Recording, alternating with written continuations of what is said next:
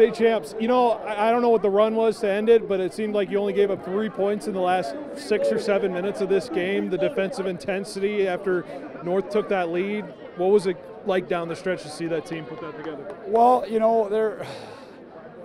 is the 4th time we played them this year, and we shouldn't be shocked by their athleticism, but I think we were a little bit.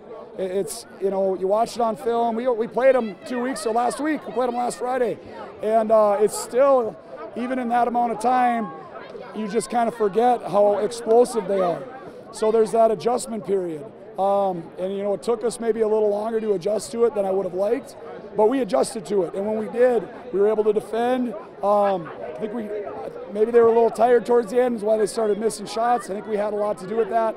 And then we were able to rebound pretty well down the stretch. The team is a 3 seed coming in this tournament, a tournament that seemed to be upside down in a sense this year. But why is this team a state champ in your mind after the end of the year? Well, that's how good our league is. That's how good the East region was this year. We were in the first place position in the East region up until the last maybe week or two. Ended up dropping to 2 and losing the semi game in the EDC and winning a qualifier to be the 3. But our league was deep. I think we had 6-7 teams in our league that could have competed here. I attribute it to that. You couldn't take a night off in our league. You couldn't sleepwalk through a game. Everybody was going to test you. There's great players, great athletes, great coaches out there, and you got to get ready every single night. You got to compete every night.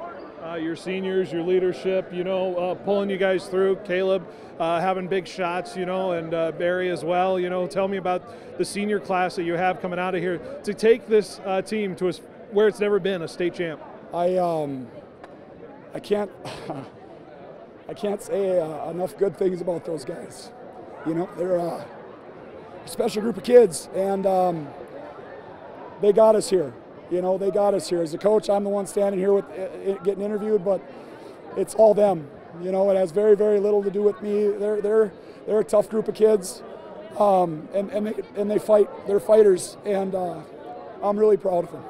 What are you going to remember most about this team as you've seen the year play out now?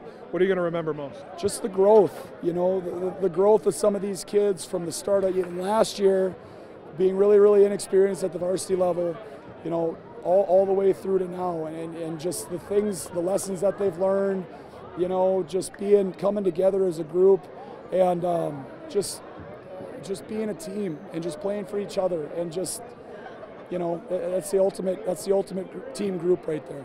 I know maybe during the game it wasn't on your mind, but your brother Jeff was honored with his 99 Minot team. Did you feel like it was a little meant to be with you winning a title the same night they honored his team? I don't know if it was meant to be, but it makes it really special that he was here. He would have been here anyways. He wouldn't have missed this, but it was awesome to have him here. And a little personal story about myself: when they won their state championship in '99, I had appendix surgery like 2 days before that, so I couldn't even be at that state title game.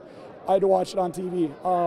So for this to sort of come full circle, and him to be here and that going on, it's really special. All right.